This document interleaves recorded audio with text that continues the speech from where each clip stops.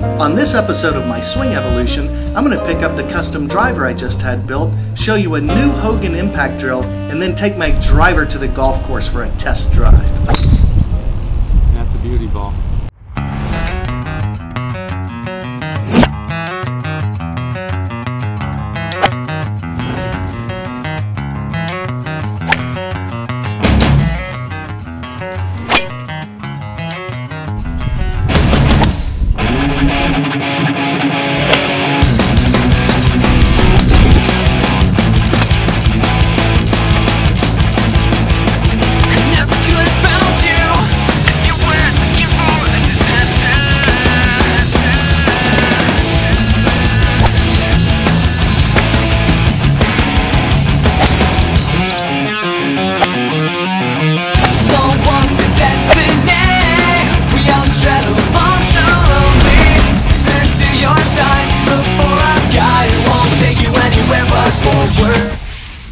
Hey YouTube, I'm so excited to say that my channel's passed 1 million views. In fact, we're almost at 1.1 million and I'm at 4,700 subscribers.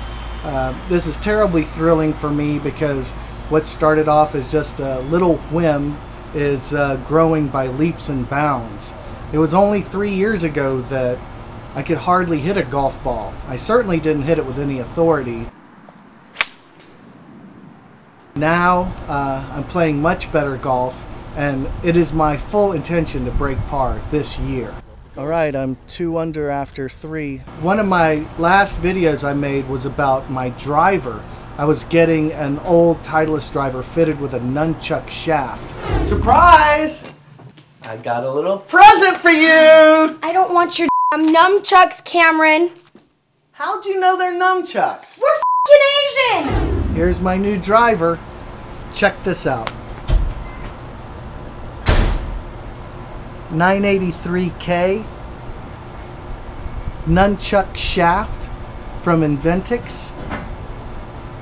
I have a dry tack wind grip, and this is the bomb. And I went down to Crown City. That's where I get all my used golf equipment and get my repair work done. My friend Richard works there, and he's very friendly. So if you're in Pasadena, check out Crown City Golf on Green Street. It is dynamite. And yeah, so Richard put this together for me, and this is kind of an experiment because this driver is a lot heavier than what I've been playing. In fact, all the long drive stuff I was doing, I was trying to find the longest, lightest driver that I could find. And I was getting to where I could hit it pretty well, you know. I had my driving improved. But I decided to go with this heavier driver after playing with that Persimmon 2 wood, the brassy. Because I hit that thing dead straight. So I tried this out to see if it would load better. And man, and if I don't get jumpy, I hit it pretty darn straight. In fact, this is one of the major reasons why I think I'm going to break par this year.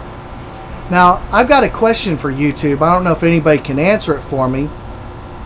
But this club is so much heavier than my other drivers that when I measured it on my SSR radar, I timed out at 101 miles per hour, which is much slower compared to the other drivers that I hit.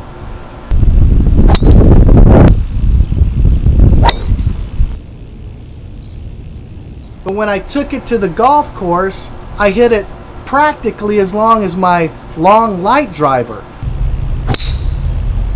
No, and I can tell the way you've been hitting them today. You ain't cheating your distance. They're not cheating your distance, so you know. This is 2 inches shorter, and yeah. So the question I have is, does weight times speed equal power? Because it's heavier, it's slower, but I'm hitting the ball straighter and just as far. I don't know. But I wanted to talk today about a drill that I've come up with to help me achieve my Ben Hogan swing, and I'm sure it would help you too.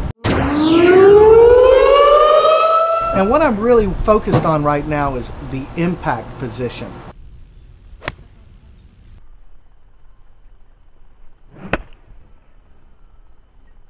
I've been very open about the fact that my impact position leaves much to be desired. I don't look like Hogan at all. So at any rate, I've got this little drill that I picked up from Martin Ayers. I consider Martin Ayers to be a golfing genius. So Martin has this little drill where he turns his whole body towards the target. I call it the front stance. And then he brings the club beside him, almost like a hockey stick. And I started doing this on the range, and it gives me insane compression. And it also helps me look more like Hogan with that open impact position. So this is something I'm going to be working on today. You should give it a try at home. I'll tell you, it makes everything make sense. It makes the grip make sense. It's all I gotta say is just try it.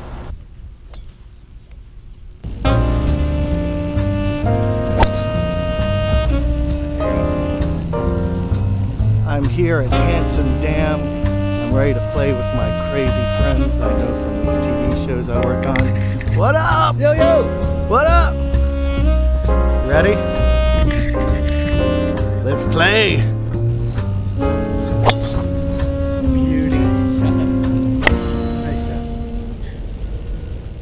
All right, I'm 2 under after 3. I'm gonna try and keep it going.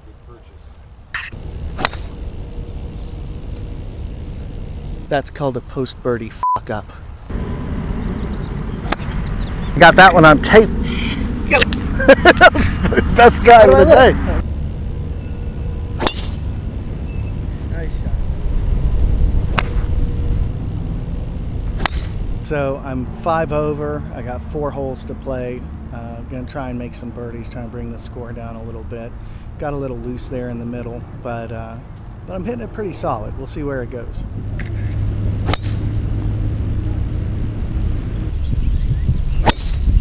Beautiful. Excellent. I guess when you get a good drive. Another dead straight. I screwed it up coming down the stretch, bogeyed the last 2 holes for a round of 80.